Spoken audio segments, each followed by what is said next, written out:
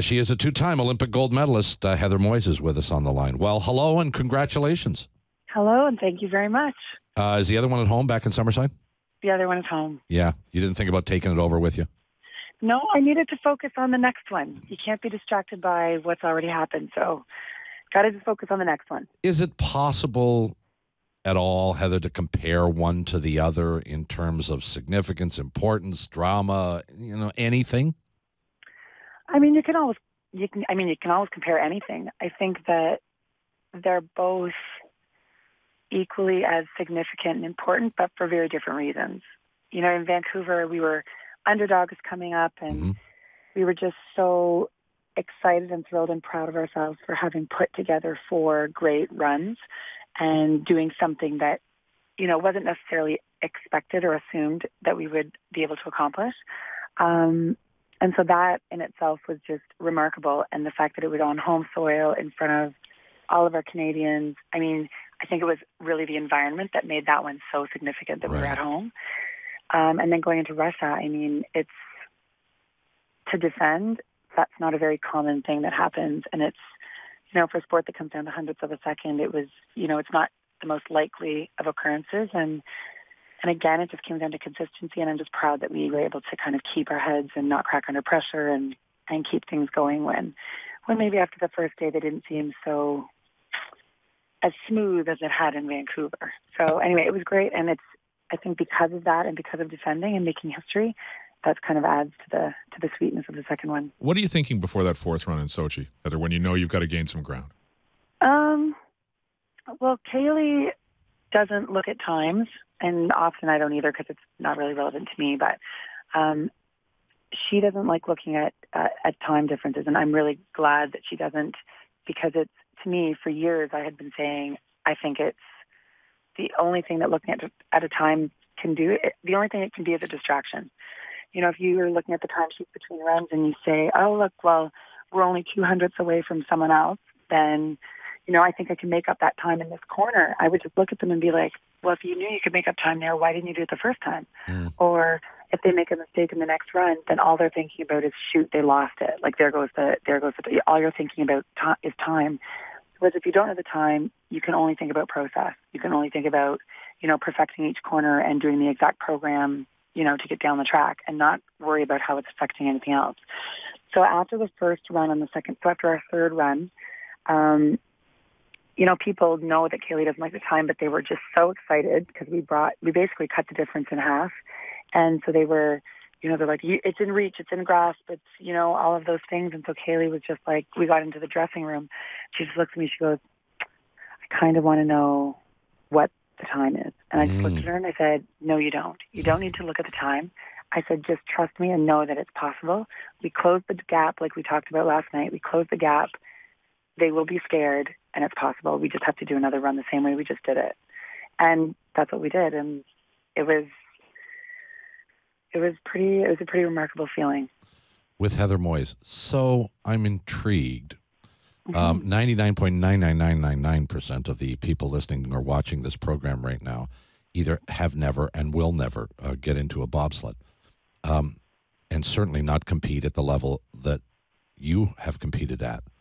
Is there a point during a race where you can feel, because this is a sport decided by hundreds of seconds, is there a point during a race where you can feel the quality of your run, whether it's good or bad, good enough? Absolutely. There is. Absolutely, yes.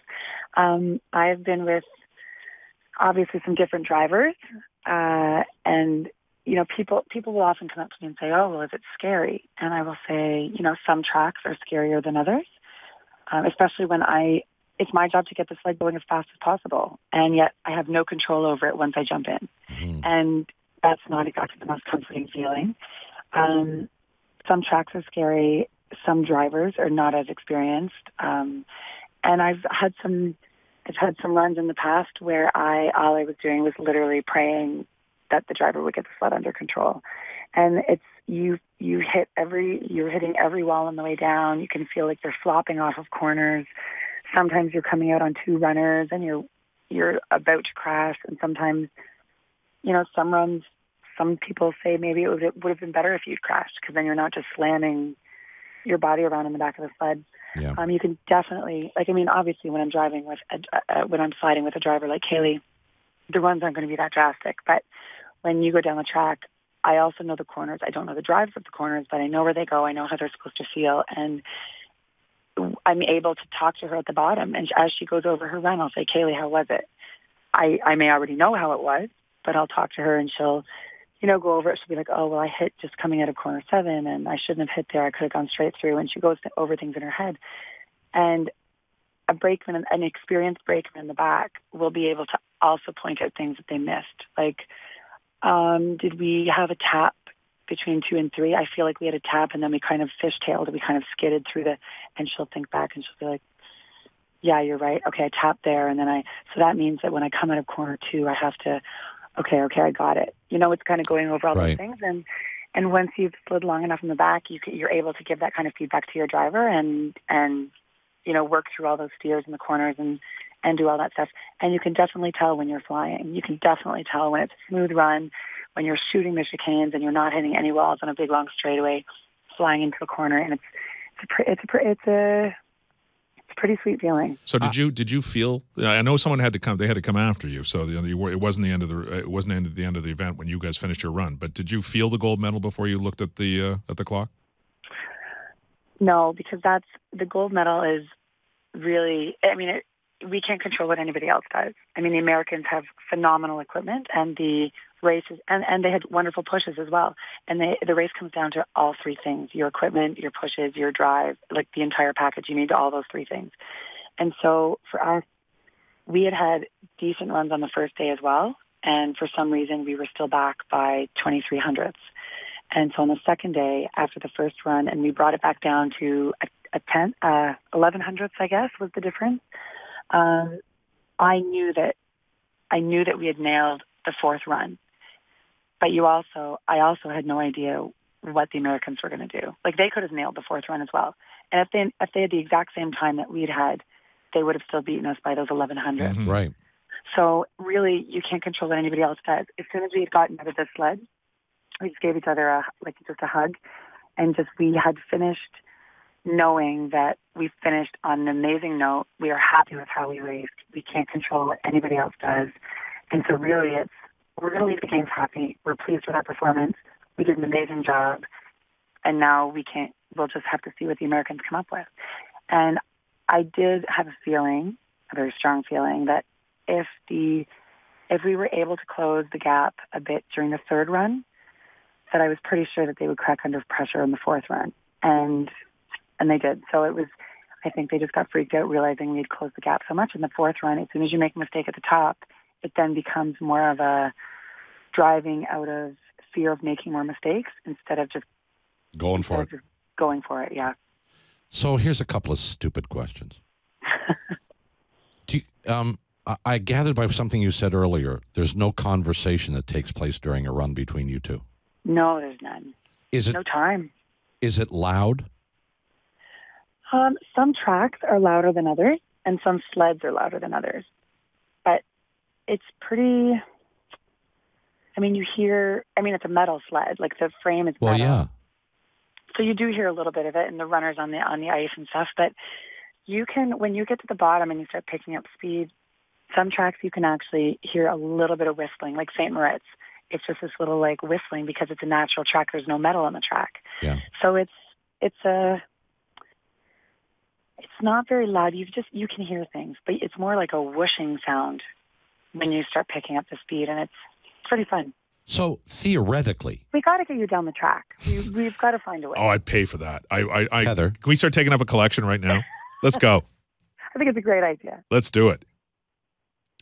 When my ski boots fly is when I'll go down that track. So you could talk to each other. You could hear each other if conversation was appropriate. It's happening fast and it wouldn't. There's no benefit to it. Is that I'm trying to get to the point? Yes. Well, if Kaylee is focusing on anything other than driving the track, basically it is driving faster than our speed limits here in Canada. We're going about 130 kilometers an hour. In Whistler, it was 145 kilometers an hour. Yeah. And it's in a tunnel. Instead of in a big 4-lane highway, it's in a tunnel that's only a few meters wide, 2 really, like it's not very wide at all. And depending on where the corners are, she's only seeing a few meters ahead of her. So you don't have time, and that's how fast you're going. It's crazy. If something is distracting her in the back of her mind, if she's trying to hear what I'm saying or registering what I'm saying, then we're definitely either going to eat it or, hit the roof, or because she missed a steer, and so we'll just hit the roof. Like something would go wrong. It's just going way too quickly. So my job is to shut up and be still, really. I've been thinking about... if she screams, we have hit the roof before, and every once in a while, she'll let out a squeal in the front. I can hear that. I hear if she screams or hear if she lets... That'd scare the hell out of me. Sound. Yeah, well, yeah, it wasn't the most comforting feeling in the back, but, it's you can hear stuff that goes on, but it's definitely not my... Good job, Kaylee. That was a great corner. Because she's already 2 corners ahead. So. Hey, sorry, Heather. So tell me this: how do you get told you're carrying the flag in the closing ceremonies? That must be a interesting conversation. Yeah, just a phone call. At first, Kaylee received the phone call first, and it was when we were just finishing a really late interview at the track, and then we had to load all of our sleds into the crates. And I saw her overtaking the phone call, and she came up and said, I was just, at first it was an individual phone call, and she said, I was just asked to carry the flag. And I was like, oh my gosh, I'm so happy for you. That's so great. And then when I received the phone call, and they had said, you're carrying the flag, it was meant to be as a team. It was just one of those moments where it's it's not that jump up in joy and scream like we did when we found out we won. It was more like oh my gosh, really? And it was this internalized kind of, it was very, very humbling. It was very humbling to know that the nation selected us to represent them. And out of all of the Canadian athletes who represented our country so extremely well during these games, just the fact that we were chosen to represent them, representing Canada, it was kind of those internal, overwhelming, quiet moments, I guess. Yeah. It was pretty neat. I spent a couple minutes here thinking about your offer. And I'm not inclined to accept yet. I want to think about it some You don't more. have to drive, Bob. You just have to go for the ride. No. This is the whole point. I might be game, Heather, if I can drive. If you could drive. Yeah, you want to get in the back? Behind me? You have to take a driving school. No. I don't even know driving school. I've got my license. I can go... Are you game? And I will cheer from the bottom. Yeah, you see, now who's chicken?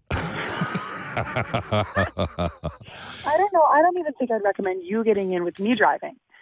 So I don't think that I would get in with you driving. I would. No, I understand. You're sane. I promise you I would be there watching. Yeah, and I promise you it ain't going to happen. Listen, what can we say? Congratulations. It was spectacular. And I say, you could count on one. Well, to win one is one thing. To win two is just extraordinary, and we couldn't be happier for you. We were happy on the day it happened, and we're happy it took a few minutes for us. And we wish you could have come in the studio and shown off. I know you made it. I know you tried. I wouldn't have made it because of traffic. No, I know. I'm back in Toronto probably in a few weeks, so maybe we can have a little. Yeah, let's get together. Then. Let's Perfect. do that. Have a little reunion. Sounds Congratulations and thank you. Thanks so much, you guys. Talk to you again. Okay. Heather Moyse, 2-time Olympic gold medalist.